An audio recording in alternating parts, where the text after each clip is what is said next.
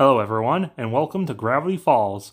Much like how I did with the Owl House, I'll be reviewing every episode, talking about it, all the references in the episode, how it connects to the greater story of the show, my own opinions, and for the 4 people who haven't seen Gravity Falls yet, I'll be keeping spoilers for the rest of the show to a minimum, and every so often you'll be seeing my OC/Sona, whatever you want to call it, normally at the end of the video for my final thoughts, or when I don't know what else to show. Either way, Tourist Trapped is the first episode of Gravity Falls, airing all the way back June 15th, 2012, and was also given out on iTunes.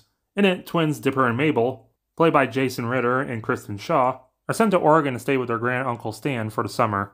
Dipper finds a mysterious journal showing that the town's a lot weirder.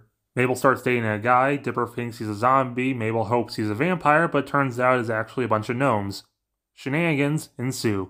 The episode's an adaptation of the unaired pilot, which I probably might do a video on later. Despite that, and this being an origin episode introducing everyone, this was actually the 7th episode produced. The cold opening of the episode shows Dipper and Mabel escaping from something in a golf cart, with narration by Dipper, which is not a normal thing, don't get used to that. But what you should get used to is the awesome intro. The song itself is a nice instrumental. It really fits the mystery theme of the show well.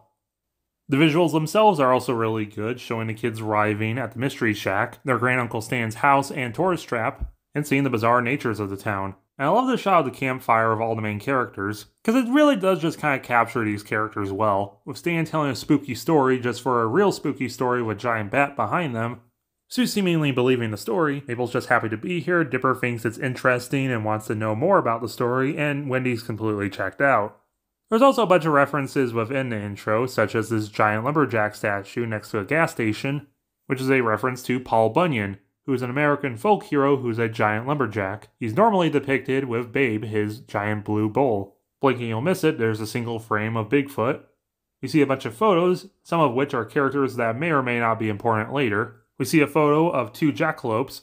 A jackalope is an American mythology beast thing that's basically a bunny with deer antlers. Below that, we see an image of a character that resembles Alex Hirsch, the creator of the series and voice of Grunkle Stan and Zeus. This photo is a reference to Bat Boy, which is not even an internet meme. It's kind of like a newspaper meme. It's really old and weird.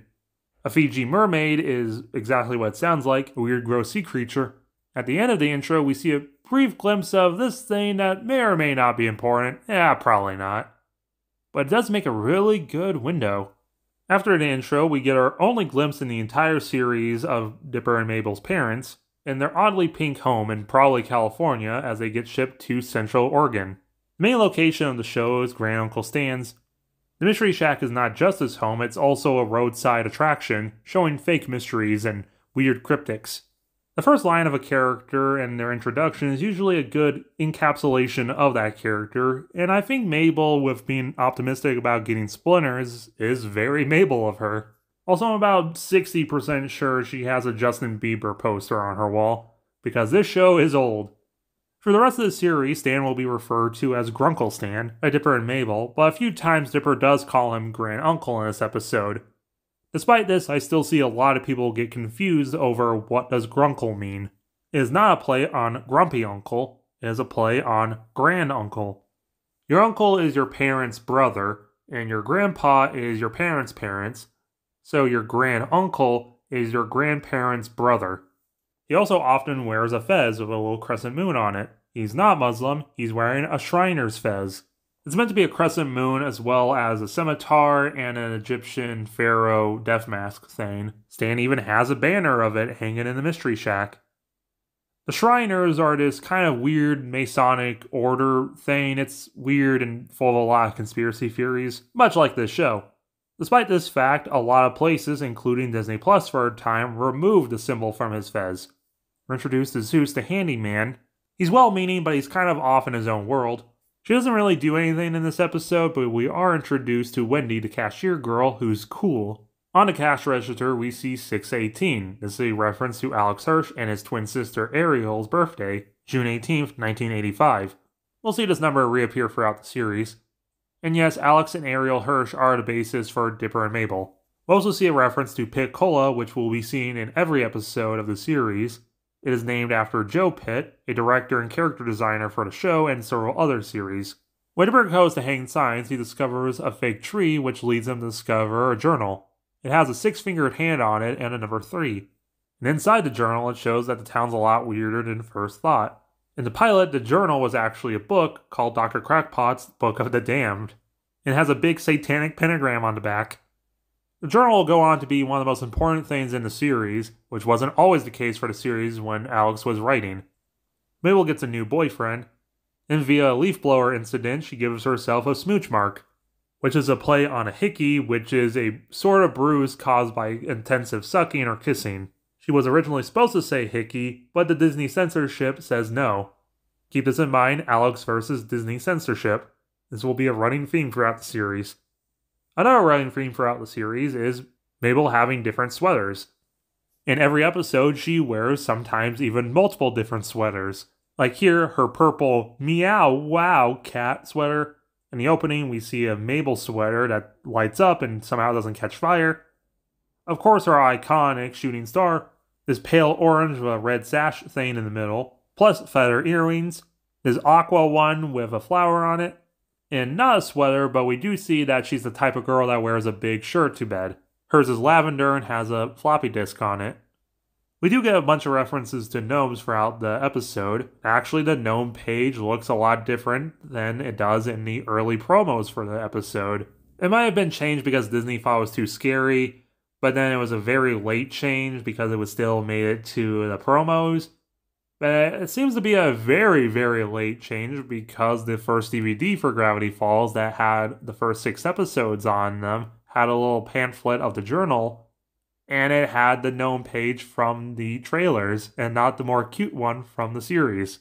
Maybe it was changed to make the gnomes seem less threatening of an idea for when they're revealed in the episode. Also, you people are super lucky that the show is streaming on Disney Plus now. It was so hard to watch stuff in the day before streaming. They would do stuff like that and just pack several episodes on a single copy. You have to wait till the entire show is done before you get a full series DVD. And sometimes you'll be lucky just to get that. This gnome, probably Steve, barfs rainbows. This is one of the most recognizable images from Gravity Falls. You can buy this on a lot of stuff like backpacks and keychains and Funko Pops. Despite this is the only episode where this happens. The gnomes hold down Mabel, kind of like Gulliver's Travels. The gnomes want Mabel to be their new queen. This leads into the big chase at the beginning of the episode. Dipper loses his hat. They make it back to the Mystery Shack. Hey, who's that guy in the background? Using the leaf blower from earlier, Mabel shoots off Jeff, the main gnome, which causes the rest to scatter. Mabel cosplays as Anne from Amphibia. And Grunkle Stan decides to be nice for a change and gives the twins a gift. Dipper gets a new hat, which will become his iconic hat for the rest of the series. And I will have a grappling hook! Legend of Zelda pose. Yes! Wouldn't you rather have, like, a doll or something? Grappling hook! Fair enough. Fairy Mabel. Dipper writes in the journal about his experiences in this episode. And later at night, Grunkle Stan enters a code to the vending machine and goes into a secret room. And that pyramid from earlier appears on the carpet. 7 end credits song. The end credits play below a clip. For this episode, it's the Barfing Gnome. Also, Jason Ritter is credited as Jason Morgan in this episode and a few of the first couple episodes. This is because of some weird union BS. Also, Morgan is his middle name and his mother's maiden name. At the very end of the credits, we see a scrambled code. Because if you listen to the theme song, at the very end of the theme song, you hear a backwards message of Alex Hirsch saying 3 letters back. This is a cipher code. So we take the letters 3 letters back, and we can read Welcome to Gravity Falls. This is a very solid start to the series. The characters are already really likable. Mabel's fun and Dipper's interested in the mysteries of the world, just like the audience is. The supporting characters don't have a whole lot to do in this episode, but we do have a good introduction to them. It's a pretty good start to the series that sets up the mysteries for the rest of the show and introduces the characters to us. A solid 7. I wouldn't be surprised if the man of my dreams walked through that door right now. Oh, not good. Ow. Oh, why?